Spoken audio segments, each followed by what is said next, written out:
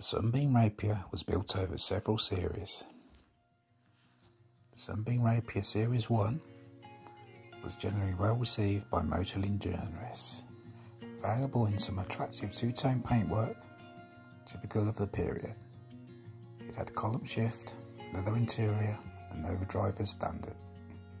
The Rapier bodies were manufactured by the Press Steel Company, then transported to Urban Maybury in North London for painting and outfitting, and then again back to route to where the engine, gearbox and drivetrain were finally installed.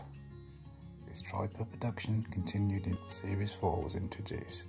The 1390cc engine was essentially the same as that used in the Hillman Minx, but a higher compression ratio of 8:1 instead of 7:1.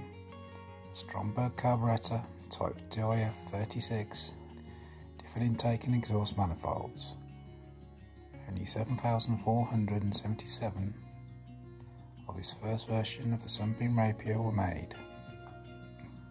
Sunbeam Rapier Series 2 was introduced on February 6, 1958 and was now available as a hardtop coupe and a convertible.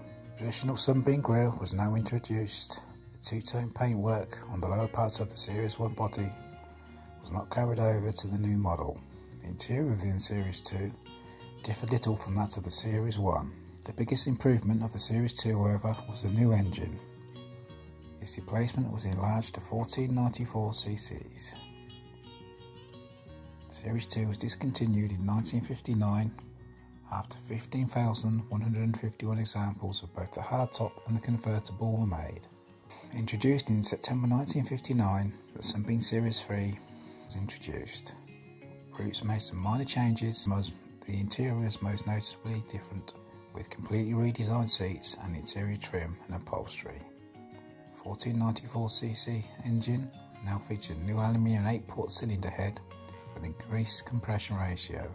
Series 3, of which 15,368 hardtop and convertibles were built, was replaced by the Series 3A in April 1961. The Sunbeam Rapier Series 3A, this had the 1592cc engine.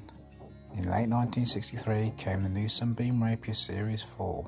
In September 1965, Roots introduced the Sunbeam Rapier Series 5, which looked identical to the Series 4 inside and out, except for the decals on the wings and the deck lid that said 1725.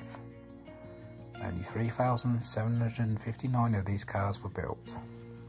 Thanks for watching. Be sure to subscribe to Motorcar History.